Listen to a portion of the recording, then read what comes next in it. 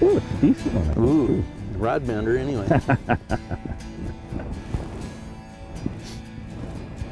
What is not to like?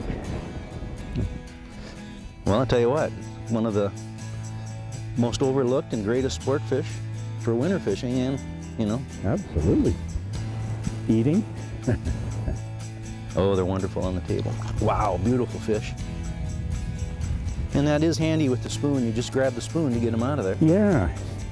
You know, what we thought we'd talk about today, and we've done this, actually done some of this before. In fact, I think it was one of the more popular programs last year. We talked about spoon tricks and tips.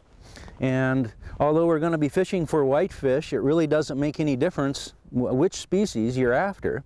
The tips are going to apply, you know, in a little bit different sense. There's some modification involved, but I tend to think of spoons, first of all, in two categories.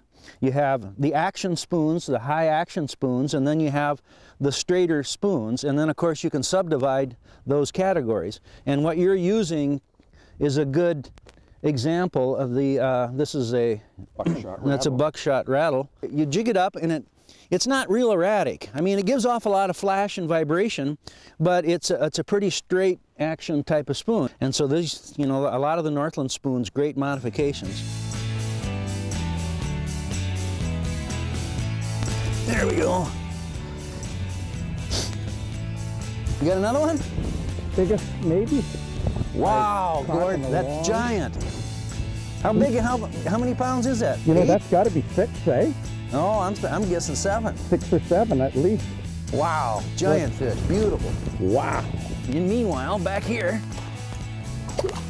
ooh, another, this is a big fish too, Gord. Oh, I loosed him, here we go. I gotta get him out of the hole.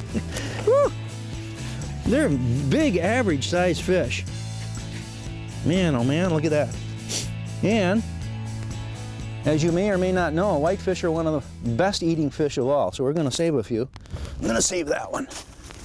But come in here close and I'll show you what I would term as a high action category spoon. And this is from Custom Jigs and Spins. It's a slender spoon, and it is built in 2 different ways. They have one that's a little thicker, which is the one I'm using now because we're, you know, we have to fish for whitefish oftentimes from 40 down to 60 feet. So you want to get down fast with this little spoon, and you can do that with this spoon. But they also make one that is very flat, but it's made in the same shape. And basically what happens here is you can rip it up, and it just wobbles intensely on the way up. And then as soon as you do the fall, it lays on its side for the most part, shoots off to the side and flutters back like this.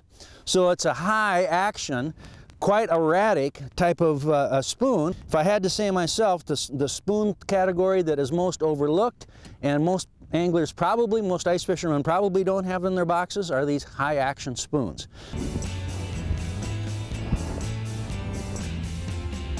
Same spoon on? Yes, it is. Buckshot rattle spoon. Okay.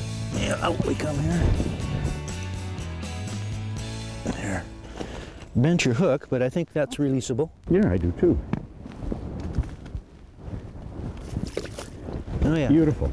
Now what I wanted to, you know, you were really the one that did this last year. You introduced this little fast hatch clip to the world, sort of. Yeah, I mean, you didn't invent it. It's not yours. It's not ours or anything like that. But nobody had ever heard of it before. No, it's a trick I've been doing for a long, long time. So, and what it basically does is it, well, you go ahead.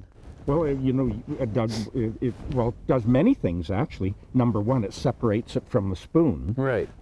Number two, when we tip, if you're tipping with minnow heads or soft plastics, whatever, it's literally just a turn and the hook comes off. Right, and you were using this little thing. Yeah, just a piece of scented soft plastic.